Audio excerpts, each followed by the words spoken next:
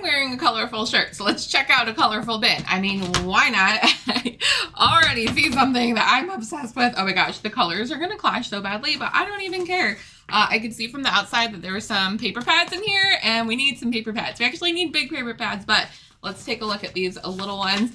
Oh, hold on, that one's got some cute little rainbow hearts on it. That is so pretty.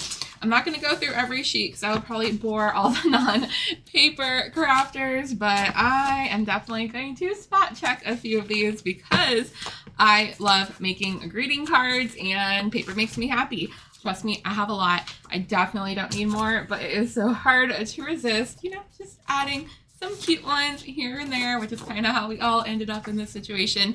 Where we hoard craft supplies. I shouldn't say we all in case you're new here, but if you're a fan of my store, I own a secondhand art and craft supply shop called Bottom of the Bin, located in Tampa Bay, Florida.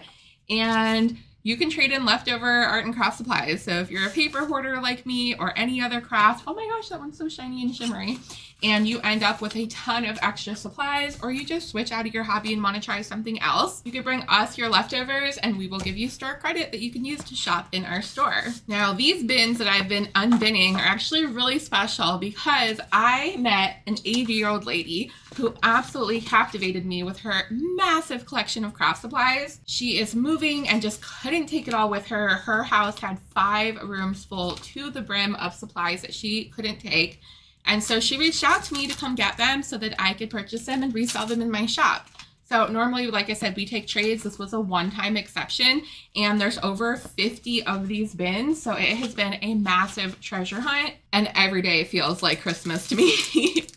Ooh, some Crafter Square paper here, some 12 by 12 decorative cardstock. Dollar Tree's been stepping up their crafting game. They really, really have.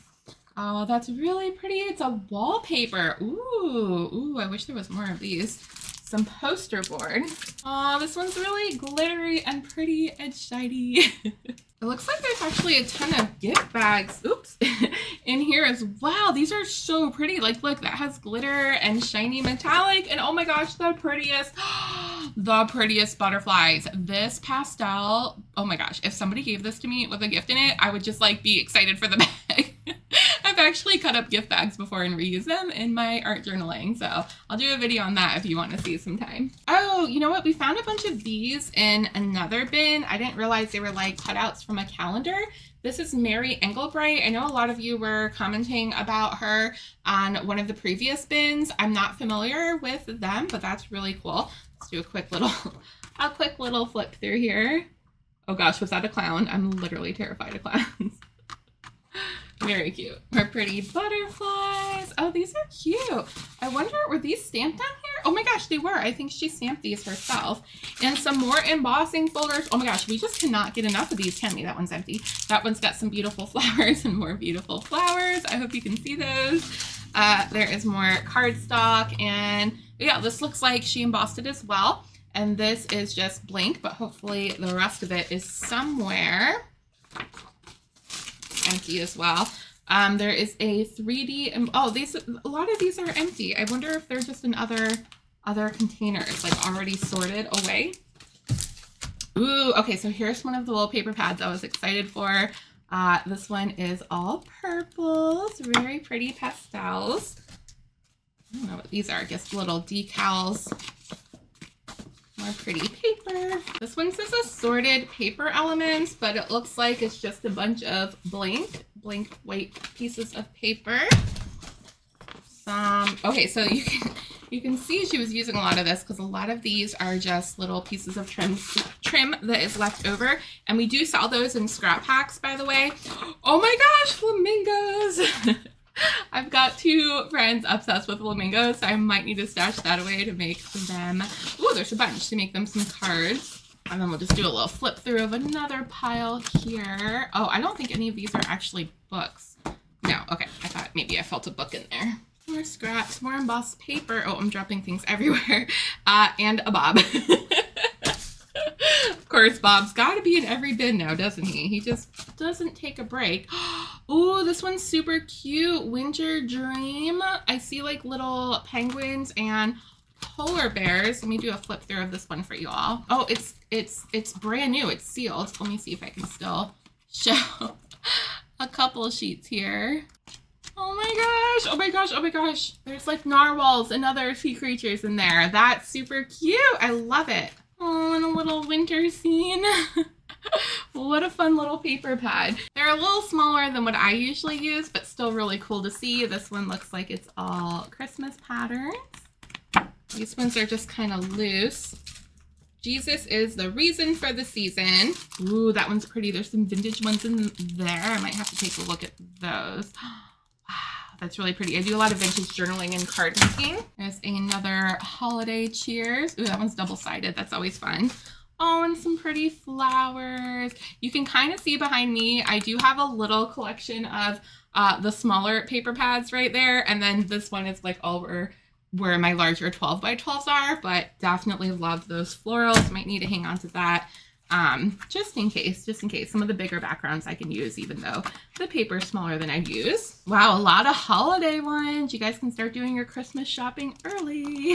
Which, by the way, if you're new here, I own a secondhand art and craft supply shop. You could trade in your leftover supplies for store credit. We have a location in Tampa Bay, Florida. And if you're not local, you can still shop our eBay. So visit bottomofthebin.com for links to everything. Uh-oh, this is another really pretty one. Oh my gosh, look at all those beautiful spring colors and pastels and rainbows. See, I told you I was in a colorful mood. I'm so excited to find these. The buttons on my shirt literally keep getting stuck on the bin. Another Christmas one. Another Christmas one. I'm really not even surprised at this point.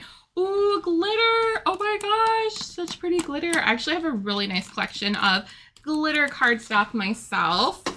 Ooh, holographic. Hold on, this one's gonna be good. Oh yeah. Oh yeah, the shiny. I love the shiny. Ooh, this one has some fun colors as well. This one's from Penny Black. We found some Penny Black stamps in some of the other bins. This one looks like it's been gone through already, but there's some florals and more Christmas. Got a couple embossing folders here. This must be from some of those empty packages that we found earlier. There is a bag of bags. Looks like she definitely kept everything. Oh my gosh, I wonder if this is a card she made. Oh my gosh, we've been wanting to see some of her handmade items. It's blank inside, but I think she made this. Look how cute that is. Oh my goodness, how pretty. I hope we find more. Again, as a card maker myself, I'm super excited to get these supplies. I'll be making her a card as well every month, so stay tuned for another video for that. If you're watching the shorter version of these videos, you can see the longer ones on YouTube and TikTok, so make sure to go follow or subscribe over there. Again, links can be found at bottomofthebin.com. This bin just goes on and on and on. All of these embossed pieces of paper, again, perfect for our scrap packs. That's going to be a really great find for a ton of people. We've got a ruler, some more embossed ones, some more blank CD sleeves that she was using to store a lot of her stamps and stuff. Some bells. All of the bells and whistles. Photo paper, photo paper, photo paper. These are envelopes. Hold on, these are super cute. Look, oh my gosh, I said I wasn't keeping any envelopes, but I might need to make an exception because like this is my aesthetic. Like this is literally my aesthetic. Oh my gosh, some more handmade cards. Look, there's Tigger holding some presents, some pretty little gnomes, some mittens, some little winter gloves. Okay, so some of these actually have a stamp that looks like her initials. I'm not sharing her name for privacy reasons, but I can confidently say I think she made most of these. A bunch of labels. This must be for her stamps. Kids, Geometric, Blossom. Oh, really pretty embossing folder. That one's gorgeous. We've got some Christmas foam stickers. Some really pretty rainbow foam balls. Glitter vase filler. That's really pretty. What's all this? Oh, Dremel. I've never used a Dremel, but I know that you can use them to, I don't know, do something with jewelry, some sort of tool. That whole bag is full of those bits, I guess.